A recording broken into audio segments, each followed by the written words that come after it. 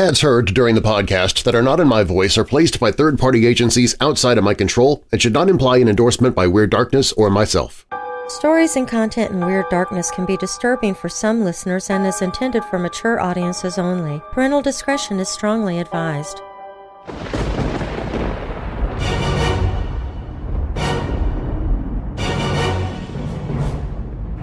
Welcome, Weirdos! I'm Darren Marlar, and this is Weird Darkness. Here you'll find stories of the paranormal, supernatural, legends, lore, the strange and bizarre, crime, conspiracy, mysterious, macabre, unsolved, and unexplained. Coming up in this episode, you'd better have a strong stomach. If you watch any amount of television, you know that first responders see some pretty messed up stuff.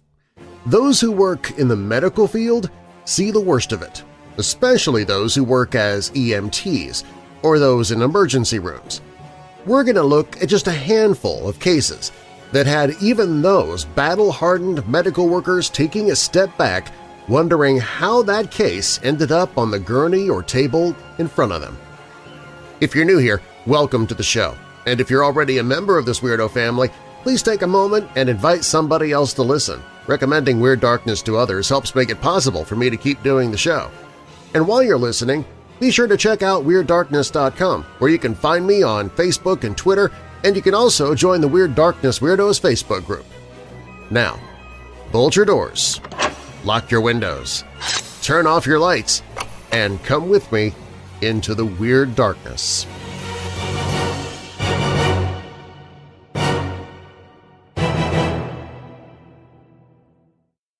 Hospital workers see all sorts of crazy things on a daily basis. It might seem they'd eventually get used to it after working in the medical field for a couple of years, but every now and then a patient comes along with a shocking ailment or injury that just absolutely boggles them. Here are some of those 1 in a million cases that made doctors and EMTs say, "How the heck did that happen?" From Garrett K. EMT here. I got called to our local limited capability ER to transport a patient and a critical care team to a trauma center. I got into the ER and headed over to the patient. The patient's room was a horrible mess. Dressings everywhere and blood on the ceiling and floor. Imagine any scene from any overacted movie where the medical professional yells, "Don't you die on me!" like that. On the bed was an older woman with her leg exposed, and the doctor was doing some stitches on her shin. No biggie. It was the kind of thing you'd expect the doctor to spend 5 minutes on deciding if a Band-Aid was good enough or if it actually needed surgery. It completely failed to line up with the scene around them, like the housekeeping department was on strike or something. Anyway, it turned out that the woman had banged her shin into the steps of a shuttle bus. Her husband then drove her to the ER closest to their house, 45 minutes away, bypassing 6 other hospitals, including the one we ended up taking her to.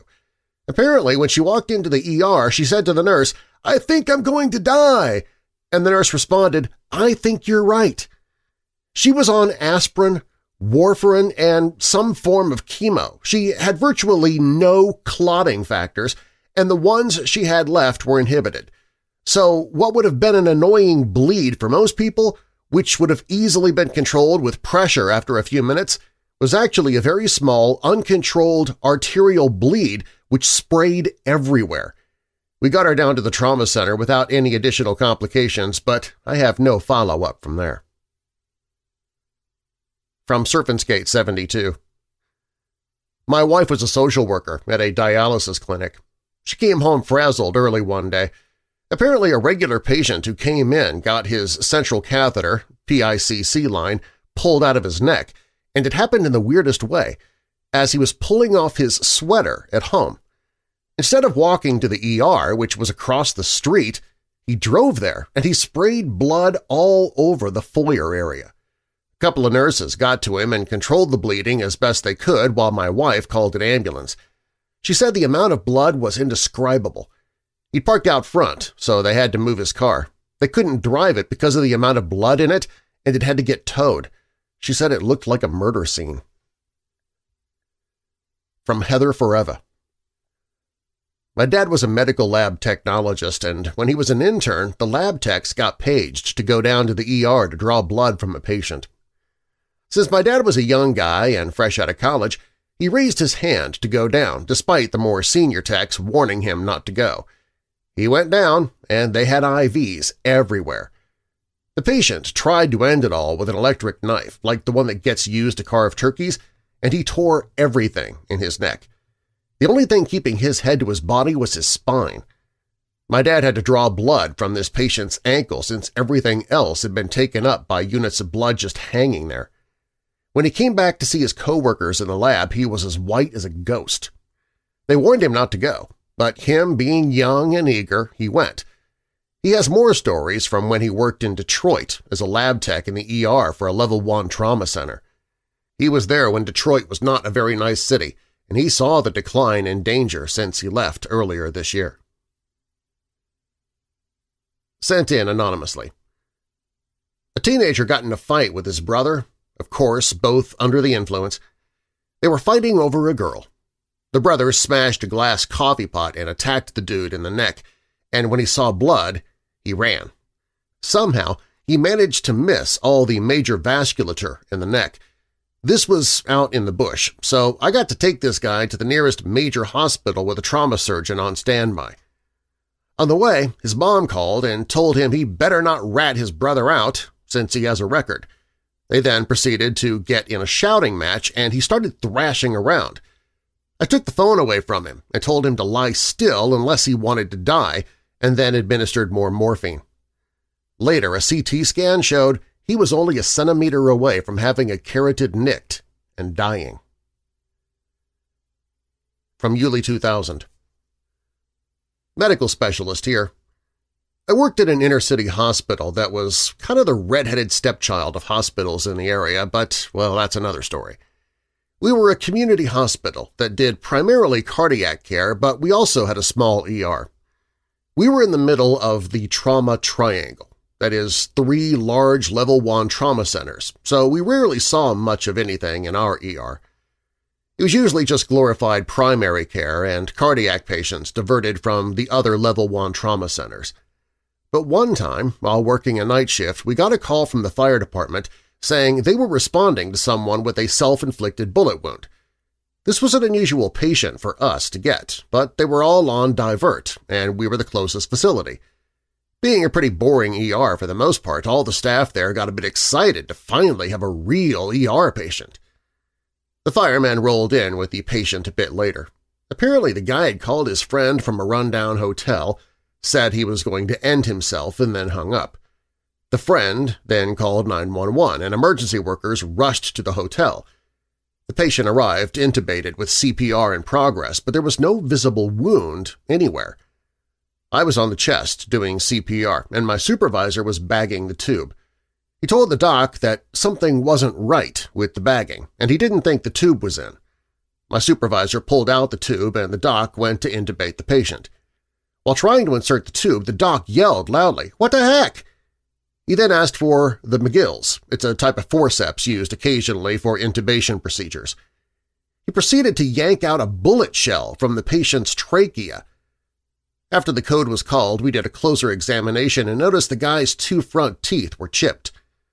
The coroner concluded that the guy didn't have the weapon, but he had the shell, and he put the shell in his mouth thinking that he could set off the primer with a hard bite. The guy bit down, chipped his teeth, winced in pain, and inhaled the shell into his trachea.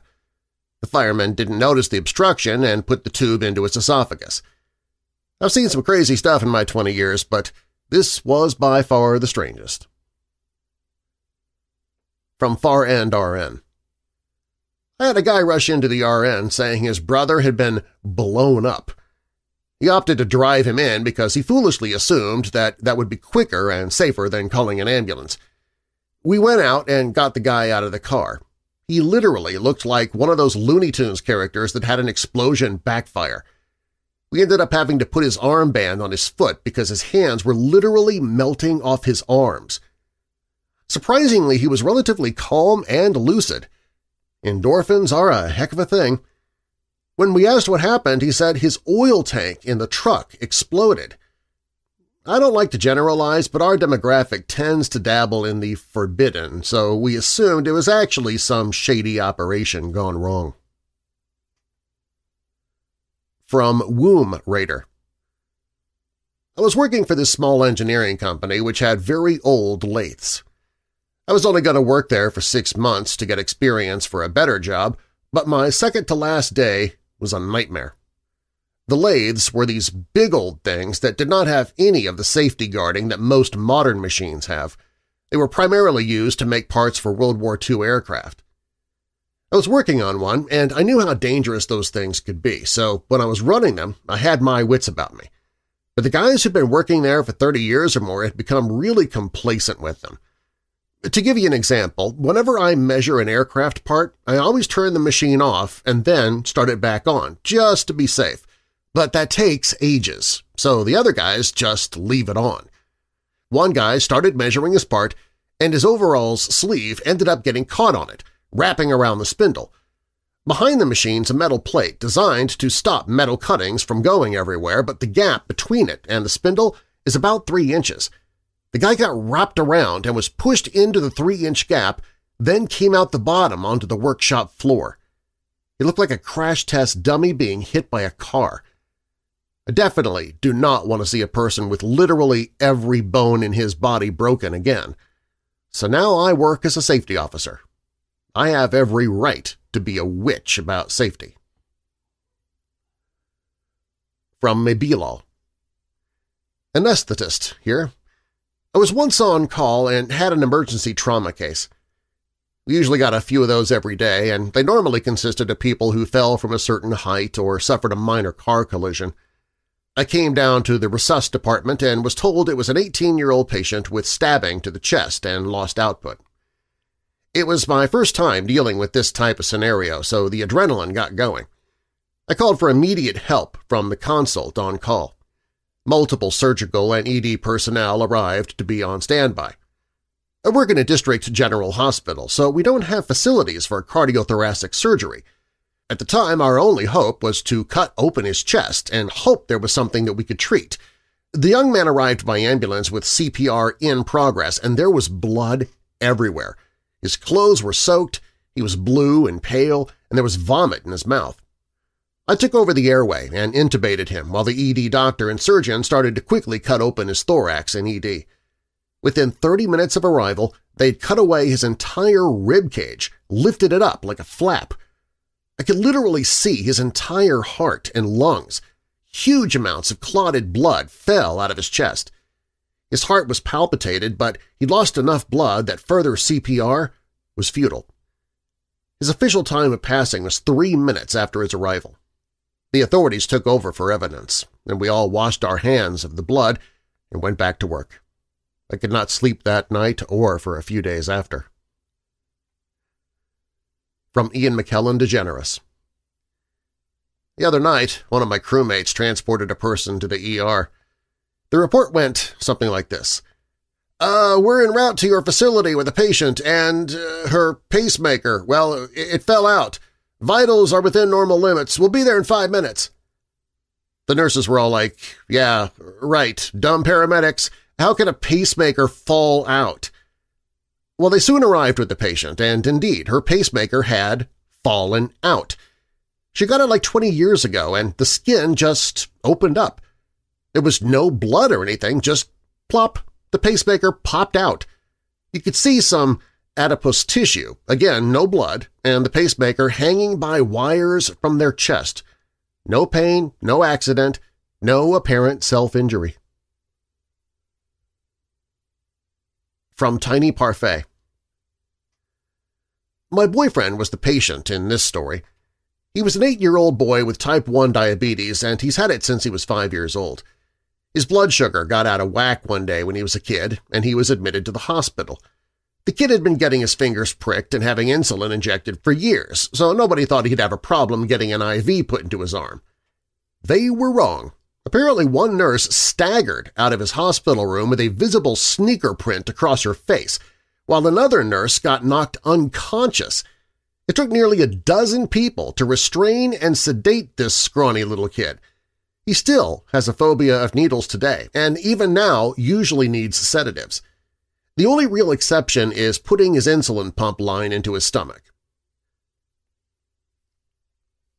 Submitted anonymously. Mexico's Independence Day is September 16th, but aside from the parade, all the celebrations take place on the 15th. It's the busiest night of the year for paramedics as all sorts of craziness ensues, from stages that fall under the weight of tipsy people to street fights between rival hoods. And then there's this guy. He impaled himself with a flag.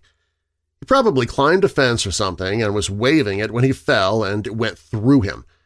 But what was really shocking is that he was so tipsy he was still waving it while lying on the floor and half the mast was inside of him. Patriotic as heck, though. We nicknamed him Pedo, slang for tipsy. Pedo Escutia, a hero of the Mexican-American conflict who threw himself with the flag off a castle to prevent it from being captured by the enemy. From Elephant Dog Poppet Cat. I'm a psychologist who works in prisons. One guy was so imaginative with his self-harm that he is now used as an example in officer training. There were so many things he did to harm himself that I couldn't list them all here, but the one I'll never forget was when he used the plastic from a packet of Tim Tams as a sharp object to create an opening in his skin. But that's not the most disturbing part.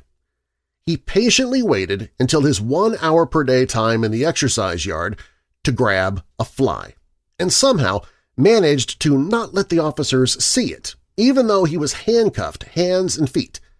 He then inserted the flying insect into the wound, and eventually his wound became a home for larvae. From Bullcrap Temporium. Here are a few to boggle your mind. A Honeycrisp apple up the butt? Just your average night. A lady whose throat was injured with a broken glass bottle. Many reconstructive surgeries later, I hear she's doing well. A hallucinating man who was convulsing after attending an EDM festival. He literally looked possessed. 20 security guards later, even after we finally got him restrained, I'm seriously surprised he didn't die as he was incredibly messed up. But this last one was something else. We had a guy come in stating he was involved in a carjacking and was attacked. His head was bleeding, his heart rate was high, and since he claimed that he'd been attacked, the attending doctor decided that we were going to take him to the resuscitation room, which is protocol. As we're taking him there, a pregnant woman arrives via ambulance. As soon as they saw each other, the man yelled something like, "That's her! That's the lady who took my car!" Like a bat out of the depths, the pregnant lady jumped off the stretcher and bolted out of the hospital. Security went after her, but she was gone. I don't know if she was found later on or not. From Scarlet Nightingale. My dad got his axe tangled in a hammock when we were camping, and he ended up with it in his leg instead of the wood. Yes, he's aware that he was supposed to check his perimeter. He had initially, but the log had rolled several times, and he just got frustrated and moved with it. It went right between the tibia and fibula, chipping one of them and slicing through the artery. He ended up having to have vascular surgery to repair the artery. He spent 2.5 months in a cast. Took a very long time for him to regain the feeling in the top of his foot. From Thrice 18. I'm a surgeon. My favorite trauma case I saw in residency was a guy who came in with a golf club through the bicep muscle belly of his left arm. How did it get there? Well, he was playing at a friendly adult soccer match when things got a little heated. He said he felt threatened and retreated to grab a handy golf club from his car for protection. He then returned to the soccer pitch and confronted the other player who threatened him. Things got more heated and he took a swing at the dude with the club. This only broke the head of the club off on the other guy's body. Another dude then grabbed the club and then attacked him with his own golf club. So he showed up to the ER with a golf club through and through his biceps. It actually didn't bleed that much when we took it out. Here's another anonymous entry. I have a good friend who described what a local hospital calls a Code Alex. I've changed the name for HIPAA purposes.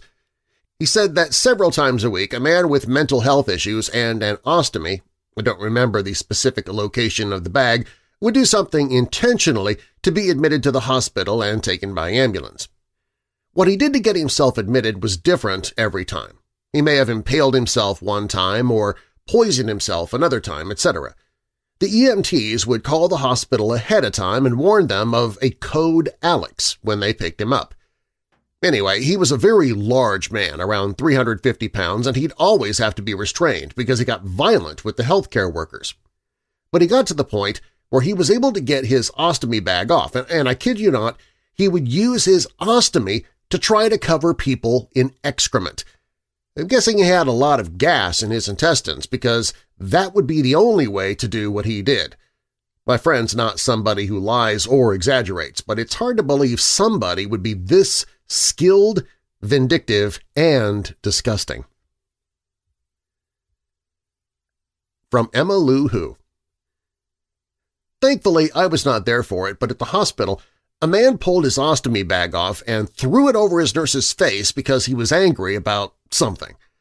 This was a completely oriented guy with no mental health issues, if you don't count the absolute jaw-dropping reach of his rudeness, and this wasn't the ER. He ended up being charged for assault for doing this. One incident I did witness, and it was so ridiculous I'll never forget it. I saw a guy actually use his catheter bag as a whip. He was smacking the tech, trying to restrain him. We had to pull it off of him to get the bag away. It ended with me basically kneeling on his chest to restrain him while trying to pull the catheter off. It was just placed so that the thing was stuck on. When security came in, it took 4 of the bigger guys to hold the patient down. He was maybe 115 pounds. Just insane, some of the things you see in the field. From IR 1114. I spent a few months in a psychiatric hospital a couple of years ago and was in a wing of teenagers between the ages of 14 and 18. We were there for a variety of reasons, but a lot of us had attempted to end our lives, so of course they were super strict about keeping us away from anything that we could use to hurt ourselves. I mean no shoelaces, hair ties, pencils, pens, shampoo in quantities large enough to be poisonous if ingested, etc. Anyway, my roommate at the time was on unit restriction and basically was not allowed to leave the room. When I was gone one day, she broke open a plastic travel-size lotion bottle and dug the sharp, broken edge into her neck. She was unconscious and still bleeding when I got back and found her, and she was taken to the ER. I was told she ended up okay, but I never heard for certain because she didn't come back in the time that I was there. I gotta wonder what the doctors thought when a kid was brought in with half a lotion bottle sticking out of her neck. From Faux Vol. An otherwise healthy young man had to have one of his legs amputated after an accident. I met him months after that. He was so depressed he hadn't moved at all in that time, even if he still had one leg and no other mobility issues. It doesn't sound so bad, but he actually had the worst pressure ulcer I've ever seen, as in a good chunk of his hip bones was visible. The skin had separated from the rest of the tissues around his lower back, forming a sort of pocket big enough that you could actually stick your hand inside. I don't know what happened to him as I left that hospital shortly after he'd arrived. From Meister Naz. ER nurse here. I was working a night shift one day when I got a standby case of an infant drowning and the mother entering hypovolemic shock. Initially, I thought it was a mother trying to do a water birth thing that went wrong. Turns out the girl was underage, and her family didn't know that she was pregnant, so she gave birth to the baby in the toilet over the toilet bowl. The reason the baby drowned was because she let her baby sit in the water for some time before calling the family for help. By the time the paramedics reached them, the baby was no longer breathing, and the heartbeat was fading away. Luckily, they reached us in time to stabilize both of them and sent them out to a women's and children's hospital for closer monitoring. That whole story baffles me to this day. From Shield Bearer. I worked as a patient transporter at a large county hospital with a Level 1 trauma center. basically a trauma center that can handle everything you can throw at it for several years. Two things stand out to me. Firstly, I had a patient roll into the ER with an injury down there. It was odd, but we didn't think much of it until the guy rolled onto the unit holding what was supposed to be down there in his hands, accompanied by 2 officers. Turns out Numbnuts was running from the officers, tried to jump a fence, slipped, and cut himself open. Secondly, I had a tipsy guy arrive at the unit on Cinco de Mayo with a fence post stuck up his backside. According to him, he'd been walking along the fence, while tipsy, as you do, and he slipped, lodging it up there. When the attending surgeon, who was black, decided to question the logistics of the patient's injury, the patient chose to unleash several ethnic slurs in the surgeon's direction. Well, he definitely lived to regret that. The jerk ended up getting the fence post removed without any anesthetic. The surgeon in question was definitely an enormous prick and could be a downright belligerent jerk at times. This is definitely one of those times. I never did hear how that fence post actually got up there. From Ngreedy. My sister is a doctor. She was during her neurosurgery rotation when hospital personnel told her of a bullet wound victim. Doing the math, bullet wound, neurosurgery, they already expected it was going to be bad. My sister rushed into the room where she found a female patient seated on the bed, with a bullet stuck between her eyebrows. Nonchalantly, the woman just greeted my sister saying, "Hi, Doc." Turns out her abusive husband pointed a homemade firearm square on her forehead and fired. The bullet probably misfired, resulting in it not penetrating the skull completely. A few rotations later, my sister bumped into her in the psych ward. From Just Some White Guy. A 40-something-year-old male walked into the triage and stated slowly and uncomfortably, "So, I lost a bet." Turns out he somehow forced a Kong toy up his backside and couldn't get it out. King Kong. We're not talking about the small King Kong toys either. He ended up needing surgery and lost part of his colon. Nobody had the guts to ask him if he filled the Kong toy with peanut butter first. Another time there was a patient who came in after being in a motorcycle accident. Apparently the kickstand of the bike impaled the rider's knee, then somehow bent to the point where he couldn't get it out. Looked like a really thick paperclip weaved through his knee. But perhaps the most memorable story I have is when a patient came in with a security escort for acute psychosis. He tried to end his life with his truck trailer on the side of the interstate when police intervened. He quickly deteriorated, and during intubation, when they pulled a blade out of his mouth, it was completely covered in a thick, bright blue sludge. We later find out he'd been huffing paint and accidentally aspirated a whole bunch of it. From PTSFN 54A. My stepfather was a nurse in an emergency room. One day a man came in who had chopped off a few of his fingers while working on his car.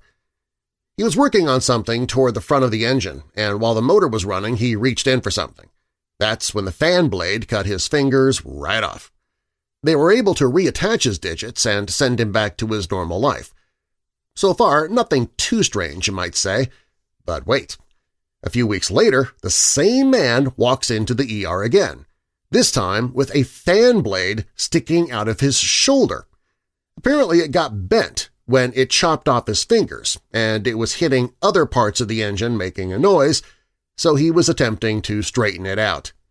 He took the blade off, bent it back into shape as best as he could, then he reattached it and started up the engine to see if it was spinning correctly.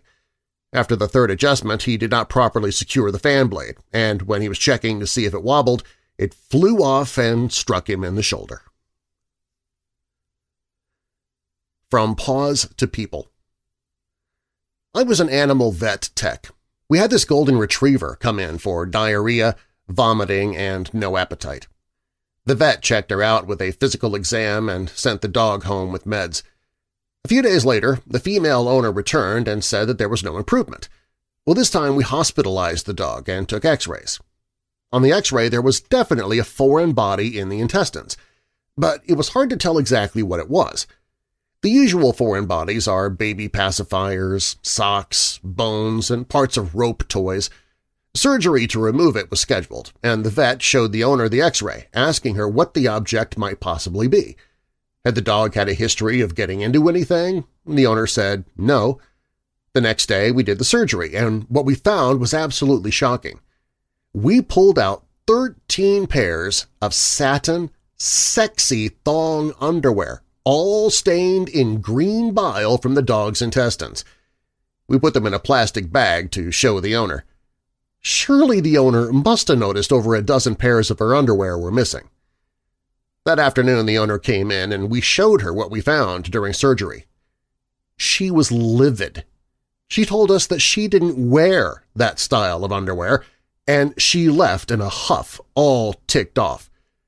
The next day her husband came in to pick up the dog and pay the hefty bill. He told us he'd been cheating on his wife and the thongs belonged to his mistress. When he walked with the dog, he scolded her for outing him.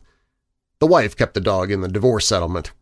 Shortly after this, I left animal medicine to work with humans. I miss that job every day. Humans bite more than animals. From Picknut. I was the first person on the scene of a car accident. This old woman took a left turn into another car. I stopped and ran to her after calling 911 and thought to keep her calm until the EMTs arrived.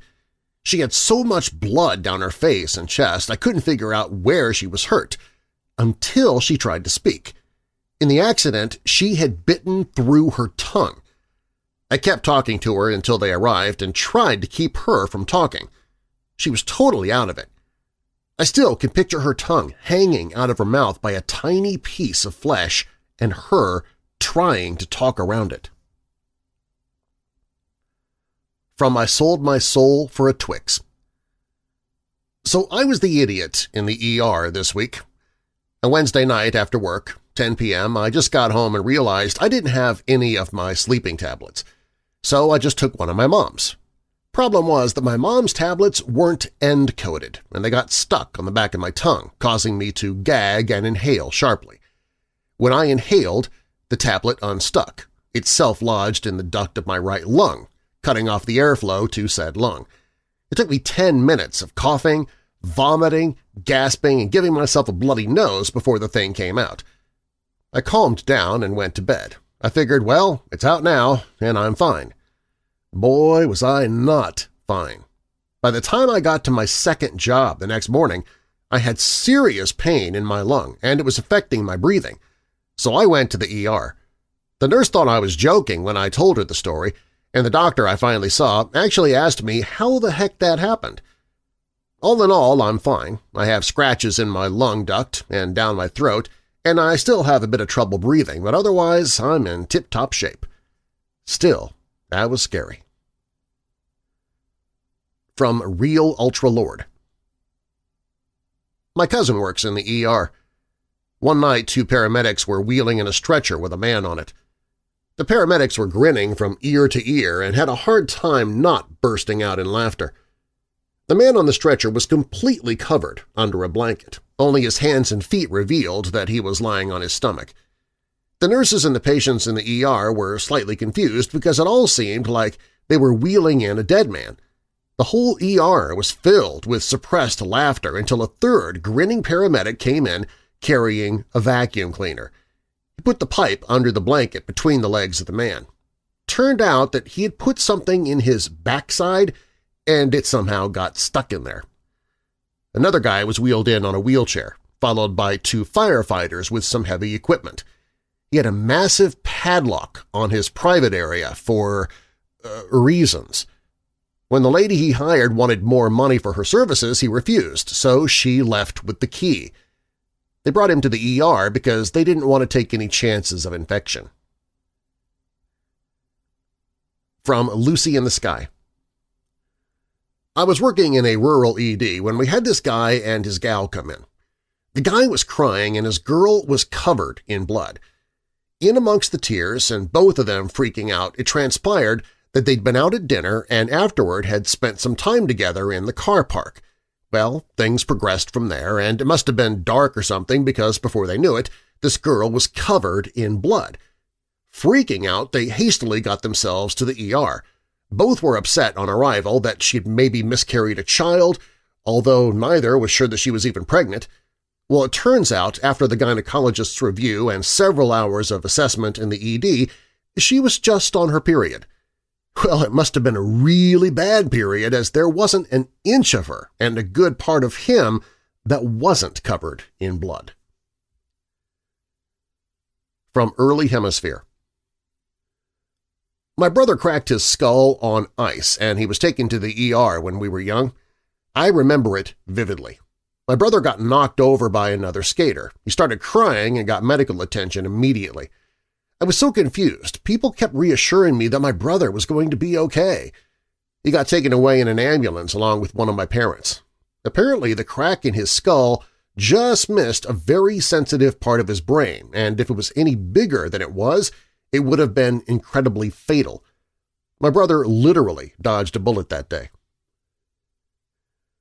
From Dis Says Stuff Into Things. I was an X-ray tech at the time. A trauma patient rolled in, just waiting there in the trauma room, ready with my portable X-ray machine to do my part. Then, out of nowhere, a teenage girl on all fours came through with a pretty big fence post going right up and through, well, everything. When I checked to see exactly how deep it was, I found that the giant fence post just went through her entire bottom. She was immediately rushed to OR. The story goes that she was locked in her room and freaked out that she couldn't get out, so she jumped out of her window and landed on a fence post. I'm sure substances were involved in some way. Here's another one from Scarlet Nightingale. My high school physics teacher was also the track coach. He told us a story about how when he was in high school, he was at a meet where someone had the bright idea of putting the javelin range immediately adjacent to the track with the throwers throwing toward the track rather than away from it. The javelins also happened to be a very similar shade to the dirt of the track. One of the javelins had gone through the fence between the range and the track and had embedded itself there. No one on the trackside realized this, and the throwers were not able to retrieve the javelin before the next race began. He said he was standing around watching the race and one of the guys running just stopped dead as he came around the bend. Turns out the runner couldn't see the javelin and ended up getting impaled through his thigh, although everybody watching said it looked like it came through his nether regions. I cannot for the life of me remember why my teacher felt compelled to share that story with us. From Quick Peak 81. As I was working the night shift, a dude came in with 4 officers and a bunch of restraints. He was naked, bleeding, and screaming. Great! So we did some blood work, sedated him, and tried to figure out what the heck he was on. Overall, the guy seemed okay, but we made some fatal errors. 1, we failed to do a pupil check, and 2, we let the new grad do the blood draw. The dude immediately stood up, shoved the student nurse, and started throwing stuff. As I waded in to try to calm him down, another nurse came in to play bad cop. This enraged him, so I turned to the new nurse to tell him to back off. At that point, my back was facing the patient, which was not good. He picked up his IV pole, swung it like he was going for a world record, and hit me across the back. I heard my ribs crack. I hit the floor, flipping around like a fish out of water trying to breathe. The officers came in to secure the dude and decided to stick him with 24-hour monitoring. I was still trying to breathe and cough, which hurt a lot. That day I learned a valuable lesson. Do not turn your back on anyone. Also, we never did find out what he took, but we had a suspicion that it was some new street substance making its rounds in our area. From India Reef. I had a patient while I was in the Air Force who tried to end his life by taking a rotating saw to his neck. When that was unsuccessful, how it was unsuccessful I still don't actually understand, he then wandered 3 miles into the woods, hoping to just slowly bleed to his end.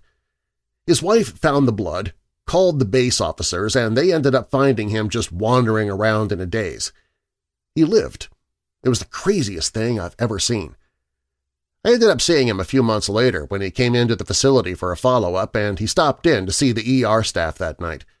He was very apologetic and couldn't even remember why he did what he did. From Crap Fiddle. Years ago, I was working as an ER doctor. A dad brought his 3-year-old daughter in. They'd been eating pizza, and she started choking. He opened her mouth and saw a red lump in the back of her throat, so he stuck his finger in and hoiked it out. Some fairly brisk bleeding followed, which had stopped by the time they came in. He brought his 3-centimeter piece of meat with him in a handkerchief, but it didn't appear to be from the pizza they were eating. I had a look in this happy little girl's throat without a problem. Yep, only one tonsil to be seen. The other was in the hanky. From 96 Poppins. Not an ER staff person, but the ER staff were pretty shocked when my adult brother came in for care after he cut his backside with a small electric pruning chainsaw. He was standing on an orchard ladder with the saw resting on the top step, and his toddler shook the bottom of the ladder. That's when things went haywire. My dear brother grabbed the saw, somehow engaging the starter mechanism, and whirred it right into his rear end as he fell off the ladder. 42 stitches to close the jagged wound. He said that his rear was on show as many staff people came by his ER room to check out the weird butt wound. From Rach Abe. I had a woman come in for months complaining of random abdominal pain. Every time she came in, the pain was in a different location. She had X-rays and a CT scan, but nothing showed up. One night, as she was laying in bed, she felt a sharp pain in one spot. She pressed down on that area and felt a very hard object poking through her skin. She pinched it between her fingernails and pulled it out. It was a 5-inch wire. It turned out to be part of a barbecue brush that was fraying from about 5 months earlier when they barbecued burgers last. Lesson learned. Replace your barbecue brushes often. From J. Wag. I was a very new nurse when a guy came in by EMS after an attempt to take his own life. This was his 3rd attempt, according to family. The first time he took too many sleeping pills and ended up sleeping for 36 hours. The second time he tried hanging himself, and the rope snapped. This time he went all out. He took a chainsaw to his throat. It was a huge, gory mess, but the actual teeth of the saw ended up getting snagged in his shirt and stopped the saw. He was able to go through a lot of muscle and fat, but he didn't hit anything major. The best part was you could actually see his carotid artery pulsating. It took the doctor somewhere around 300 sutures and 2 hours of sewing to get him put together again. He was a really polite guy the whole time, too, so I'm sure he was embarrassed by the whole thing. From Oracle 9999. One frat guy came in with pain, which was pretty obvious in his backside. He was a bro through and through, so I thought maybe he would be embarrassed by the situation, but nope, he was honest and upfront. Not for the pain meds, but for the pain to stop. He had a pool noodle, or the part that they didn't cut, just stuck up in there. It started as a dare, and multiple people at the pool party egged him on, so he took the challenge on by using something to help ease it in. Then, boom, the pool noodle was in the keister. Long story short, it hurt him severely and there was blood, so it was no good trying to pull it out. He ended up having it removed under surgery, and then ended up having an ostomy, because he was damaged beyond repair. From Moxifloxacin 25. One time I was sitting in the ER with a broken foot, and I watched this father come in crying, carrying his toddler son. The kid had no shirt on, and I could see that he had what looked to be pieces of tire tread stuck in his torso. Later on, I found out he apparently fell off of an ATV, and one behind him had run him over. No freaking clue how that was even possible. From Gothic LG. My dad might qualify as one of these cases. I'm going to preface this with the fact my dad indulged in a lot of bad stuff at this time, which most likely contributed to the story. My dad had been in a car with his friends when the driver drove off of a cliff. Whether he did it intentionally or unintentionally has never been determined. Thanks to my dad's lack of belief in seatbelts at the time, he was thrown from the car, which caused his eye to pop out of its socket. The ER staff managed to pop it back in, and the eye in question is now a lazy eye, but he can still see out of it. I've seen pictures of my dad before this point, and it wasn't a lazy eye prior to this accident, only after. Here's another story from Fauval. A lady was rushed into the ER in a cab, and the driver was completely freaking out. She had the handle of a knife sticking out the side of her head. She'd been robbed, and the guy had attacked her, stabbing her freaking skull with a knife. The incredible part is that she was absolutely fine. She was super chill the whole time and honestly the sweetest old lady. She was so amazingly lucky that the blade of the knife didn't hit any major structures. She only lost partial sight in one of her eyes. From XSF Machine. One time this guy was going number 1 and looking out his apartment window. All of a sudden he saw his prom date fixing her dress with her mom, and their jaws just dropped to the ground. He started freaking out and accidentally zipped his fly all the way up. I heard the emergency responders yelling at him, asking how he managed to get his family jewels caught in the middle. From Disperunia. I think one of the most interesting things I ever saw in the emergency department was the opposite of an episode of Untold Stories of the ER that I literally saw a few days earlier. The patient in the episode was labeled as being acutely psychotic as she said something was crawling in her head. The doctor listened to her story and indeed believed his patient to be acutely psychotic. It was the physical exam that revealed that a fly laid eggs on her head, and they had to remove multiple insects from her scalp by using Vaseline to suffocate the bugs. My patient unfortunately had the opposite. She was a highly respected member of the community. She went on a holiday and got worms in her private area. The gynecologist confirmed it for her under a microscope. Once the diagnosis was made, she could have easily been treated. She was given the requisite dosing of mebendazole, I think.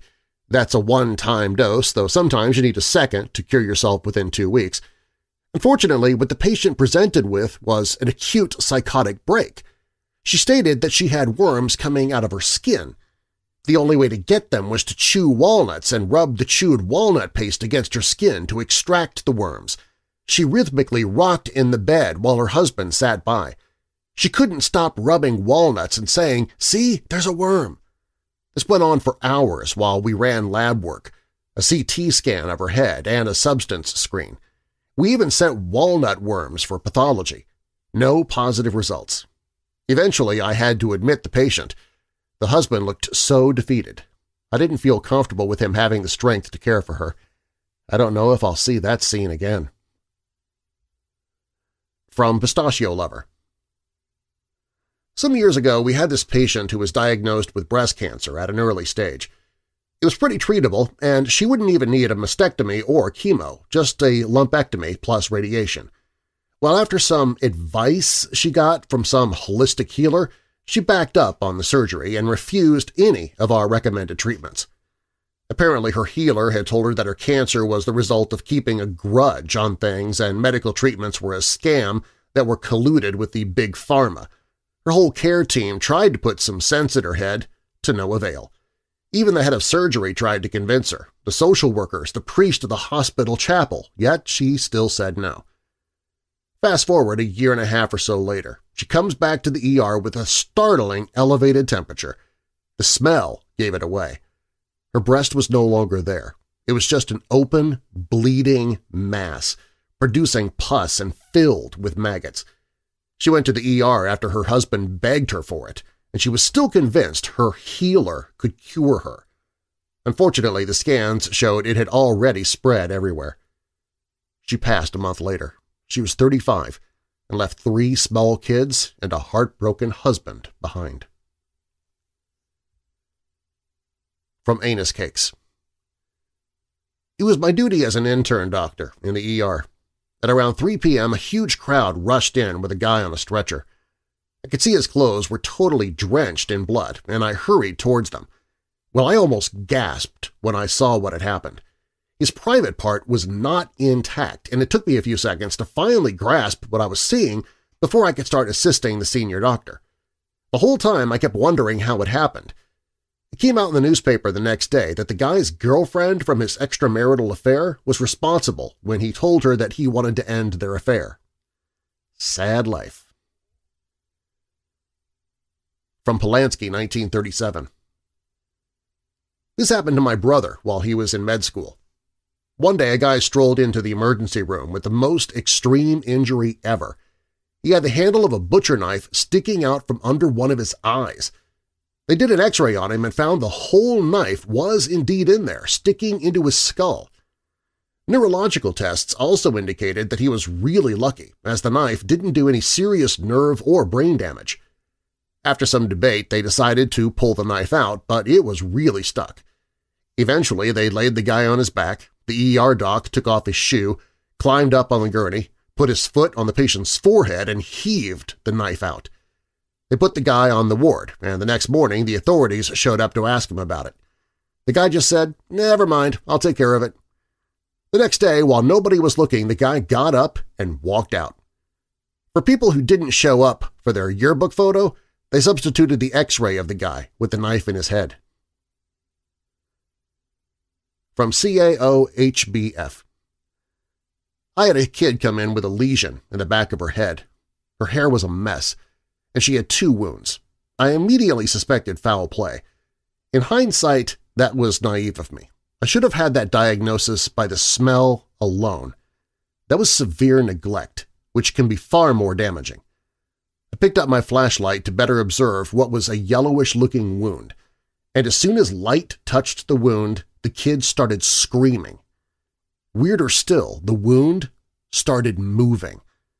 If anyone had washed that kid's head in the last 6 months, she would not have had myiasis in her head. FYI, the final count was around 135 larvae.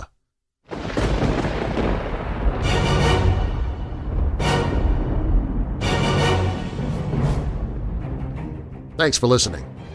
If you like the show, please share it with someone you know who likes the paranormal or strange stories, true crime, monsters, or unsolved mysteries like you do. You can email me anytime with your questions or comments at darren@weirddarkness.com. Darren is D-A-R-R-E-N. And you can find the show on Facebook and Twitter, including the show's Weirdos Facebook group on the Contact social page at weirddarkness.com. Also on the website, if you have a true paranormal or creepy tale to tell, click on Tell Your Story. All stories in Weird Darkness are purported to be true unless stated otherwise, and you can find source links or links to the authors in the show notes. Bizarre Medical Cases was posted at Factinate.com. Weird Darkness is a production and trademark of Marlar House Productions, and now that we're coming out of the dark, I'll leave you with a little light. Zechariah 7 verses 9 and 10. This is what the Lord Almighty said, "Administer true justice, show mercy and compassion to one another. Do not oppress the widow or the fatherless, the foreigner or the poor. Do not plot evil against each other." And a final thought. Never dwell on decisions you regret. Learn from them. Every mistake makes you smarter and stronger. I'm Darren Marlar. Thanks for joining me in the Weird Darkness.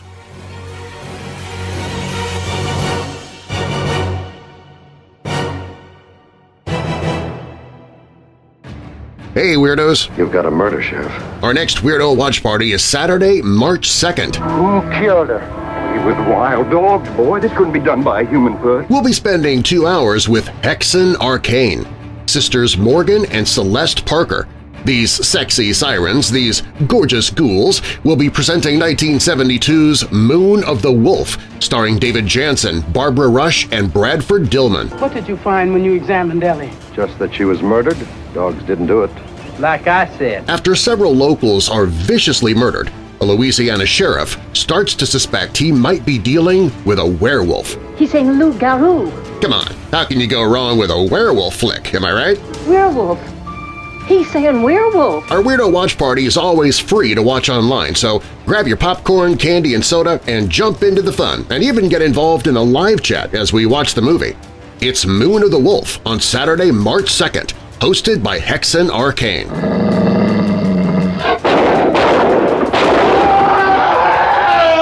The show begins at 10 p.m. Eastern, 9 p.m. Central, 8 p.m. Mountain, and 7 p.m. Pacific. You can watch a trailer for the film and watch horror hosts and schlocky B-movies anytime, day or night, on the Weirdo Watch Party page at WeirdDarkness.com.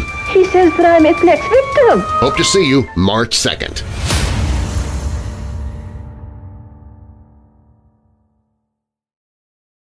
Hey Weirdos! Be sure to click the like button and subscribe to this channel, and click the notification bell so you don't miss future videos. I post videos 7 days a week. And while you're at it, spread the darkness by sharing this video with someone you know who loves all things strange and macabre. If you want to listen to the podcast, you can find it at WeirdDarkness.com/listen.